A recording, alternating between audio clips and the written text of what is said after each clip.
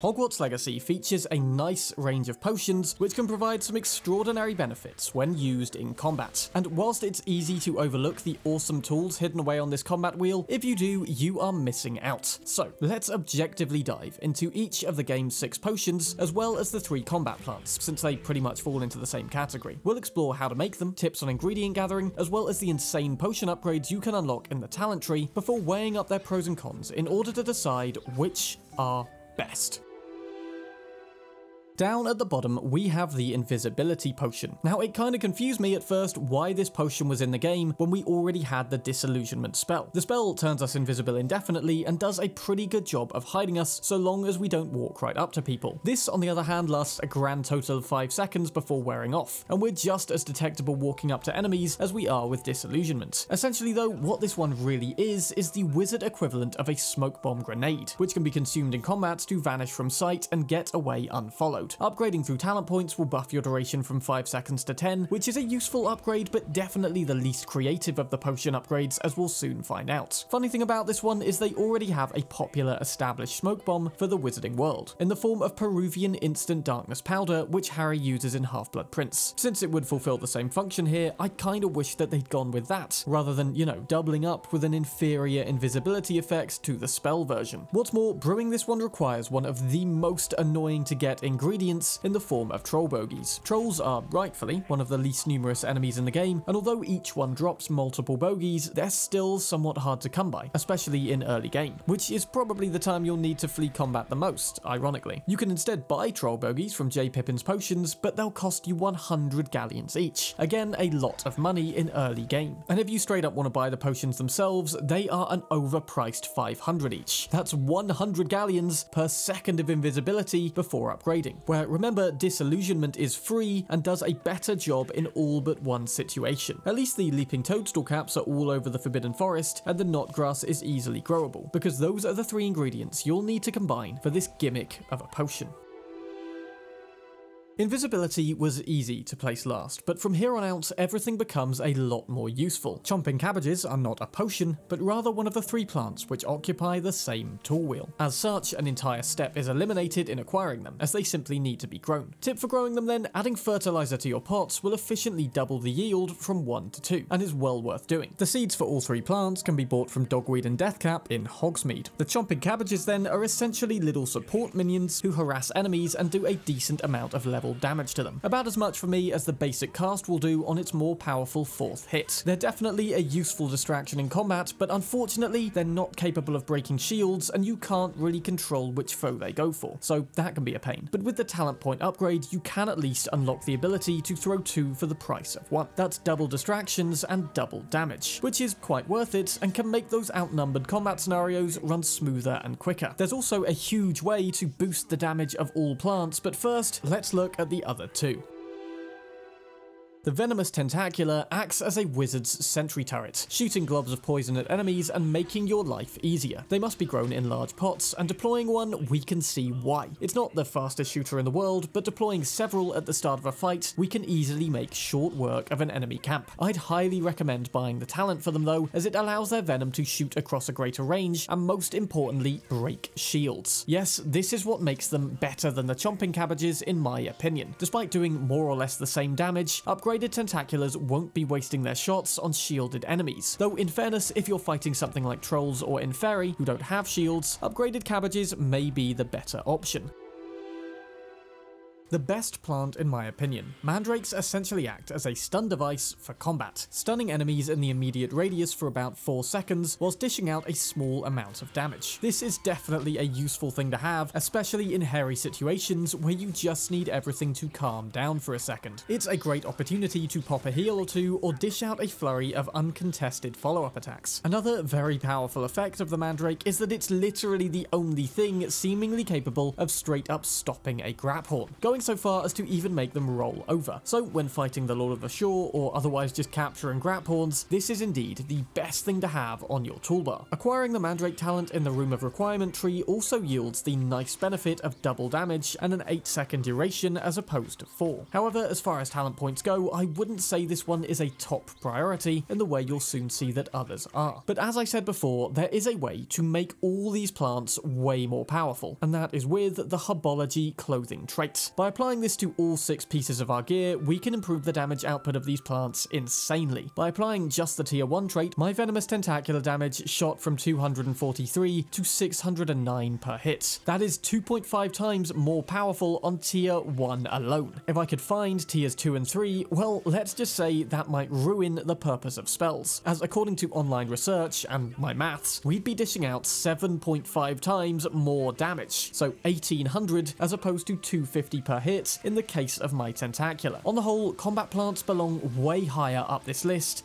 if you have this trait, but as it stands for the most part, potions are still the way to go and in my opinion are more interesting and fun. Let's get back to them.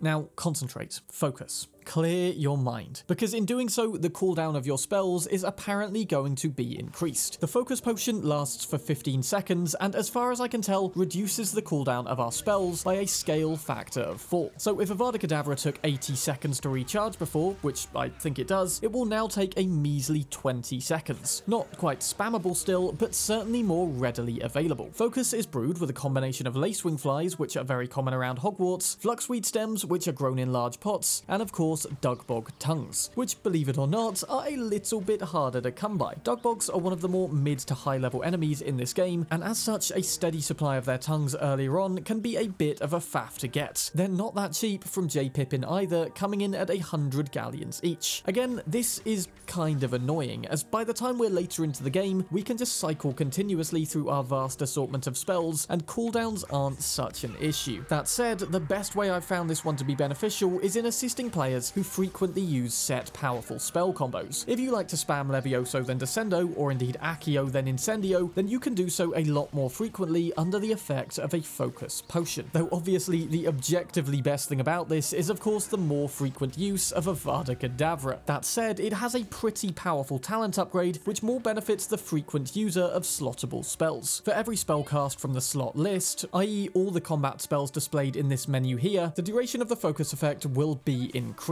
We can see it here, look. By using my spells, I'm causing the timer to go back up a bit. Not quite enough to make the effect last indefinitely, but enough to squeeze a few more seconds at least. Hell, it's a self-perpetuating cycle. The more spells we cast in the time, the more time we have to cast more spells, which by extension extends the spell casting time and, well, you get the idea. But what's better than allowing us to cast more spells? Well, just making the spells themselves more powerful to begin with. The Maxima potion is a quick 30-second brewer, which appears to double our damage for 20 seconds. It also gives certain spells a boost in order to work on higher level enemies. For example, my level 34 Gryffindor normally can't cast Transfiguration on level 34 poachers, but with a Maxima potion, they now seemingly can. This one's also exceptionally easy to brew, with the pure combination of Spider Fangs, which if you've played this game, you know there's a lot of spiders, as well as leech juice, which is pretty common along shores and can be found most early on by the Black Lake in Lower Hogsfield. Upgrading Maxima yields a great benefit too, as we now deal 3 times our base damage instead of 2, and can use any spell on any coloured shield. We can use a red on a yellow on a purple, or just straight up fire through with a basic cast. It's such an overpowered potion, and hell, pairing it with focus at the same time allows for a non-stop flurry of your most powerful spells, and absolutely nothing can be done to block them. But now we come to a potion that can essentially do all your work for you. Thunderbrew creates a storm cloud above your head, which fires powerful damaging lightning bolts down on foes around you. This can thin out surrounding opponents, interrupt their spellcasts, or in certain scenarios like battle arenas, clear entire waves in seconds, like this pack of wolves. The effect lasts for what I think is a very generous 30 seconds as well. And believe me, that's more than enough time to clear a small or maybe even medium camp. Better still, once you're a little bit into the game, game, you'll most likely never run out of ingredients for this one. Leech juice, same as with Maxima, is all over shores, shrivel figs can be grown, and stench of the dead is dropped by Inferi, which do become pretty common as time goes on. The talent upgrade doesn't exactly do anything new per se, but in my opinion is absolutely worth having. The increased damage, and especially range, are what takes this from a nice close quarters support buff to a literal god of thunder. Oh, and did I mention there's no limit to how many lightning bolts can fire at once, so the more enemies in the storm cloud's radius, the higher the DPS of this effect will be. So what are you waiting for? Smash down into the middle of a battle surrounded by sparking blue and demand that they bring you Thanos, Voldemort, Rookwood, Ranrock? Something beginning with R.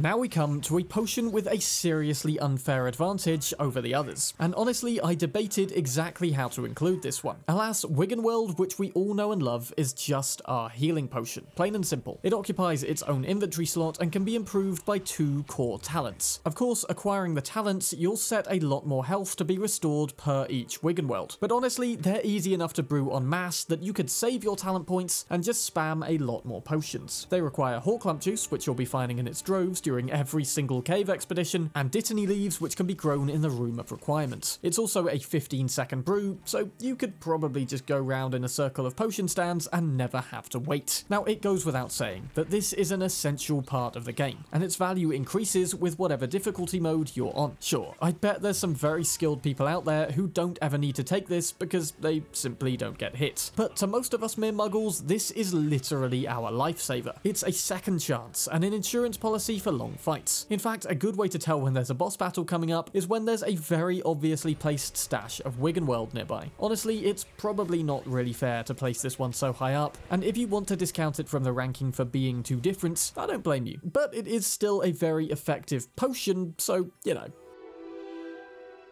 But do you know what's more effective than healing after taking damage? Well, how about just not taking damage in the first place? Edurus gives you a temporary rocky skin, which can negate damage for 20 seconds. How much damage? Well, that depends on if you've upgraded it or not. Let's start with the base version. From measuring the declining health bar on my screen after this Inferius hits me, it seems to me like Edurus blocks half the incoming damage, meaning we only lose half as much health. That's useful, sure, but were it this alone, it would be way further down the list. Now let's upgrade it with the talent. Not only is this the first talent in the Room of Requirement tree, but it's without a doubt one of the best in the game. Edurus now makes us 100% invulnerable to damage. Seriously, even this troll can't hurt me like this, whilst we can still inflict as much damage as we want. Spamming these in any tricky situation is one of the best things you could possibly do. But not only do you block spells, you deflect them as well. Yes, by literally just standing there, you can pretty much serve as a reflector tool with which your enemies can destroy themselves by rebounding spells. Everyone is attacking everyone, but nobody can attack you. It's pretty freaking cool. But in order to keep a steady supply, you will need 2 things. Mongrel fur, which isn't too hard to come by, just take out every wolf pack you see or fight them when you fight hunters. And then there's Ashwinder eggs, which are most commonly found up on rocky hillsides in my experience, or near to abandoned campfires. Certainly an easier one to acquire once you have a broom. And trust me, you'll be wanting a lot of these, because like I said,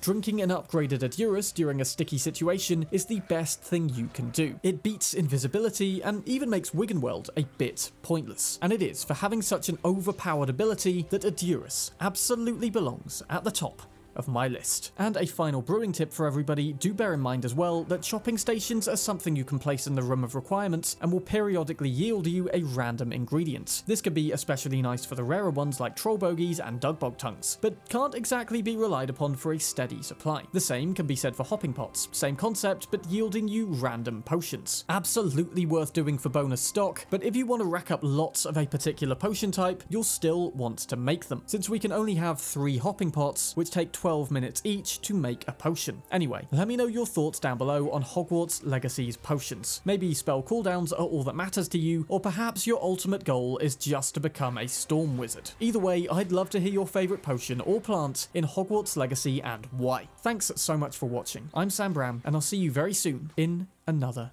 video.